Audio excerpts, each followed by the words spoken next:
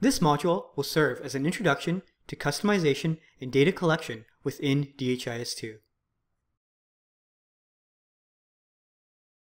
Some of the key principles that we will discuss in this module include overall DHIS2 design, the naming of DHIS2 data elements, and the different data collection tools that are available within DHIS2. Through this module, we will also demonstrate the creation of the following objects within DHIS2: organization units, organization unit groups, and organization unit group sets, data elements, data element groups, and data element group sets, and default and section-based data sets. Don't worry if you're not familiar with these terms yet, as we will go over them in a bit of detail during the various sessions.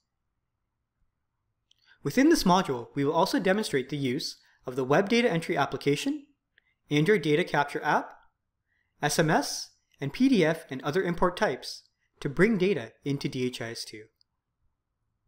In this course, we will discuss some of the fundamental principles associated with the concepts that I have described.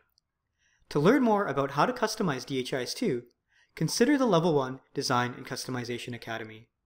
You can read more about this academy on our website, and we will also discuss this in a bit more detail in a separate presentation. Let's go ahead and get started with the module.